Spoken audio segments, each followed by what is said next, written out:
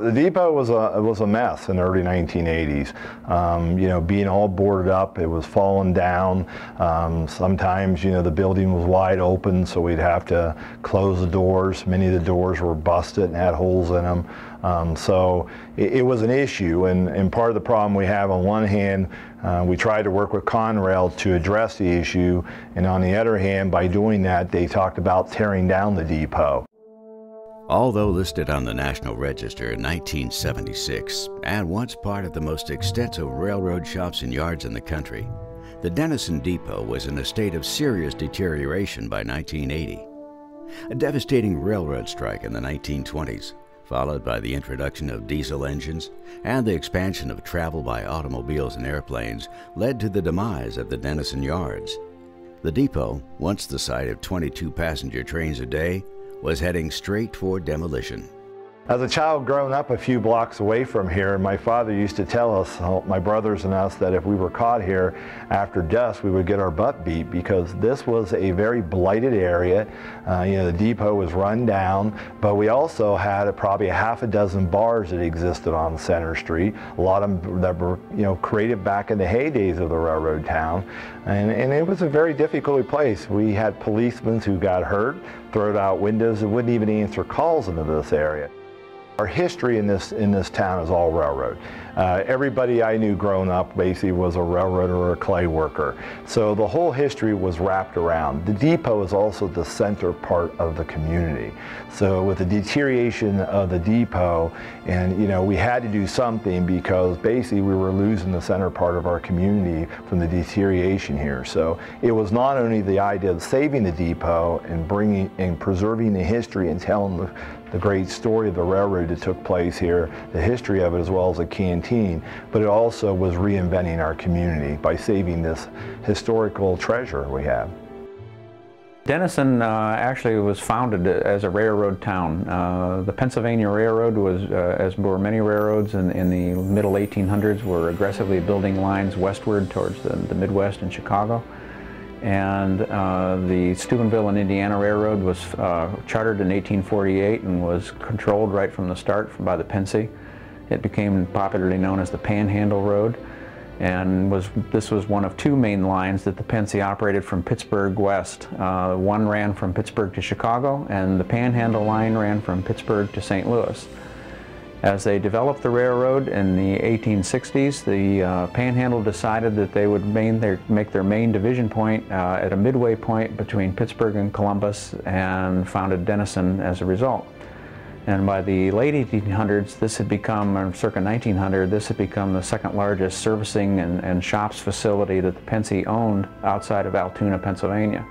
They had roundhouses, locomotive and car shops, blacksmith shops, all kinds of servicing and facilities, and this station.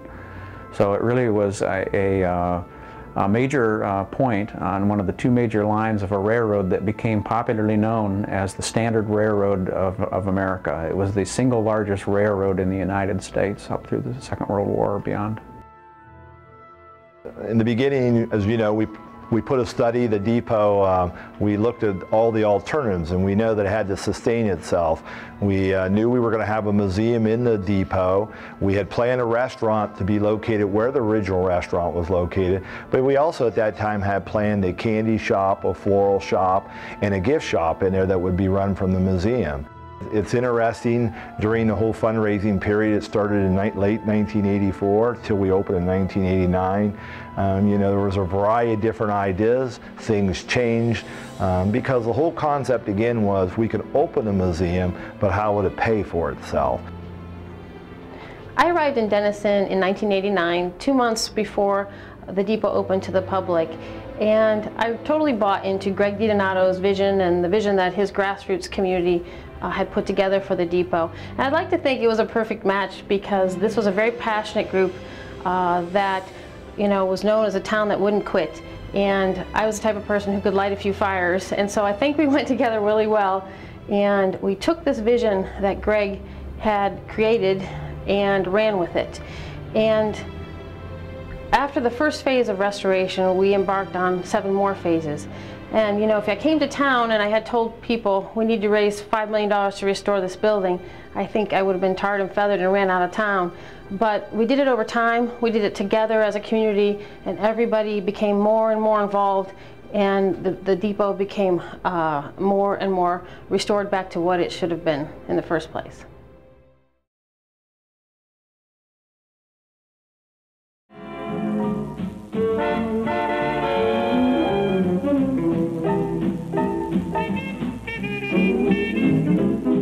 The railroads carried the burden all through the war. They pressed into use almost every piece of equipment. Stuff that had been retired and was waiting on scrap lines was put back into use. They hauled the great bulk of troop movements within the borders of the U.S. were done by troop trains. At one point they had a troop train starting a movement in the United States. I think it was once every 6 minutes, and every day something like 200 troop trains were running throughout the U.S. On New Year's Eve, 1941, a lone woman stood by the Dennison Depot platform watching the troop trains go by. When she saw the loneliness and fear on the soldiers' faces, she knew that something had to be done for these boys. And that's when Lucille Neustorfer went to work, putting the Dennison Servicemen's Canteen into motion. It started in my Uncle Elias Robinson's shoe shop. He went as an apprenticeship there in the shop, originally across the alley from the filling station. Then when he built his big shop, he built a big harness and shoe repair and shoe shining stand shop across on it went clear to Center Street and clear back to the alley. So he moved over there, and then my Aunt Phyllis Robinson Bender was the Justice of the Peace. So she went in there and was in there for a number of years till they did away with the JPs. But we would take food over and give it to soldier trains when they pulled in up in the upper end of Center Street. And everybody just went along with it, and before we knew it, we moved into Phil's office, and she had so much business and all. And finally she says, I can't have this all going on in here. I have to conduct a business. So I went over to my uncle. I said, Uncle Elias, what's the matter with that filling station of Charlie Lindsay? It's empty. Do you suppose he'd let us have that to do our work for the soldiers? He says, I'll see about it right away. And he called Charlie. Charlie says, yes, they can have it right away. So we went over and cleaned it up and started in business then. Well then, when the war broke, we handled it all till the war broke. And I went up to the south. I was playing for a big show for the hospital and on a Monday night. And on a Tuesday, I had my husband take me up to the Salvation Army because I knew the amount of soldiers we were serving, that when the war broke and the ones going overseas and going from camp to camp, we had to have somebody could get it in line like the Salvation Army. Well then it was inconvenient in so many ways. We had to come through the upper end of the depot there where all those carts are, and you had to carry coffee pots, and they had trays with your sandwiches and cookies on it. And so I thought to myself, well, there's that Dennison Depot. It's been idle all this time. And Irby and I were down here, and we went in and talked to Johnny Hildebrand. And he was the one that worked here, and they run the switchboard and handled all the calls. And I said, Johnny, how could I get hold of Mr. Weisgarber over in Pittsburgh? He says, I'll put you through to him right away. So he called on the line. It was up that end of the depot, and he said they wanted to know who it was, and I told him, I said, I'm Bert Neighbor's daughter from Dennison. And I told what I wanted, and she put me right on to Mr. Weisgarber, right? And he talked to me, and I told him who I was, and he was a good friend of my dad's.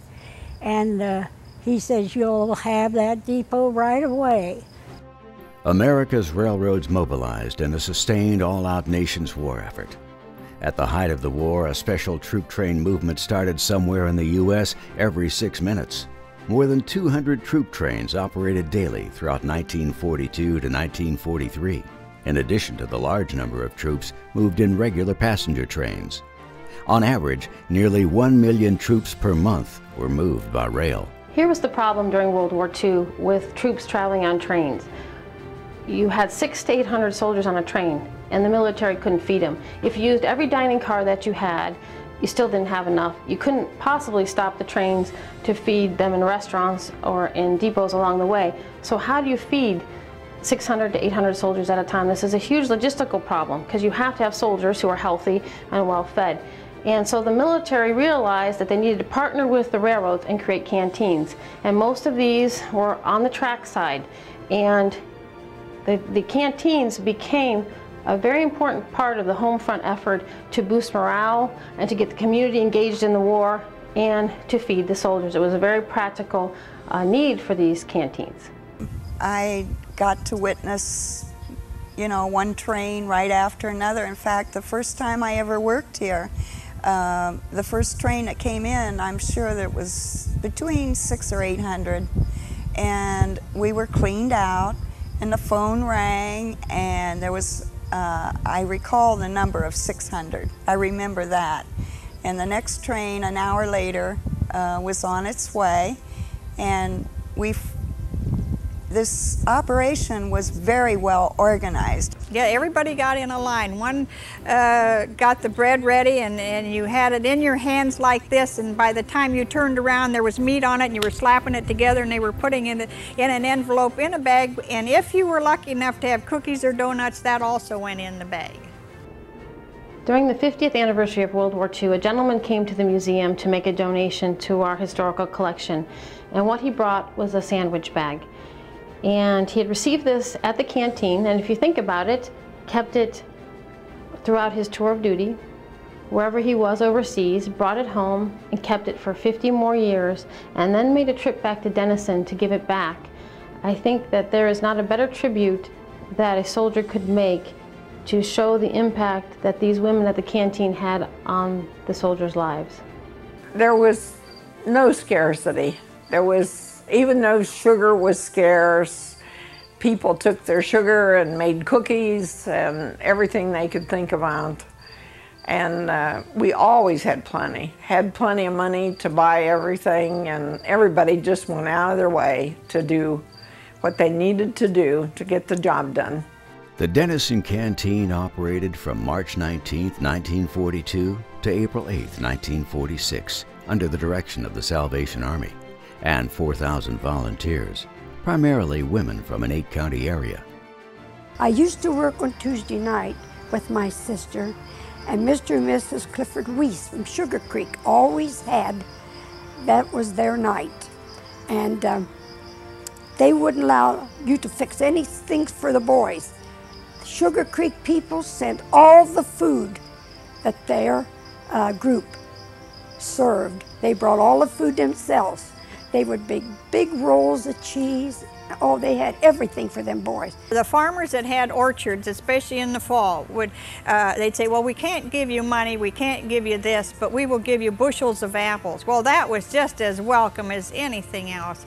And you just can't imagine, I don't know that anybody ever refused anything that we ever asked for. Maybe they wouldn't give us as much as we needed, but a little bit from a lot of people really made a big difference. As the movement of troops increased, and these were often long trips for these troops. A lot of times, a lot of these fellows were the first time they were away from home, coming out of Depression America. Long night and day trips. These trains were crowded. These fellows were often kind of homesick, away from home for the first time. And in support of these troops, canteens kind of sprang up around the country, often through local initiative. Dennison is a prime example of that, and in fact it became one of the 3 largest canteens in terms of troops served in the history of the country.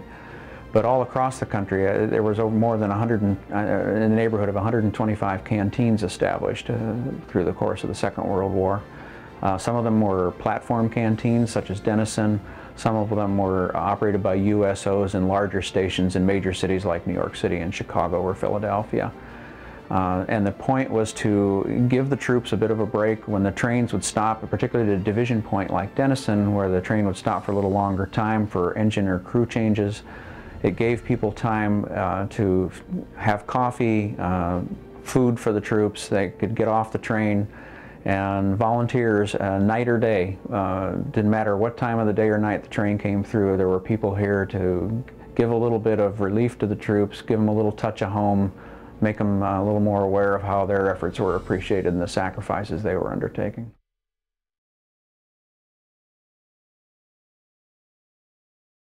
More than 1.3 million soldiers were served, and the canteen became so well known and appreciated nationwide, the town was popularly known among the military forces as Dreamsville, USA. Dennison earned the nickname Dreamsville, USA from the soldiers themselves that they served during World War II. And there are 2 theories of why they got that nickname. The first one can be explained if you put yourself in the shoes of a soldier and you're leaving the farm for the very first time. People didn't travel as much then as we do today. Going off to a country you probably never heard of, on a train that's very crowded, very hot, there's no air conditioning, you have no money in your pocket for food, you're afraid, you're going to war, it's very scary, and you don't know if you're coming home. So you have that mindset and you pull into a little town like Dennison, Ohio, which reminds you of your hometown, and you see pretty girls that remind you of your mom, your sister, your sweetheart, giving you free food. The fact that someone cared that much about them was like a dream come true to them, and that's one theory of why Dennison was called Dreamsville, USA. The second theory is that in 1939 there was a popular song called Dreamsville, Ohio. It was made popular by Glenn Miller.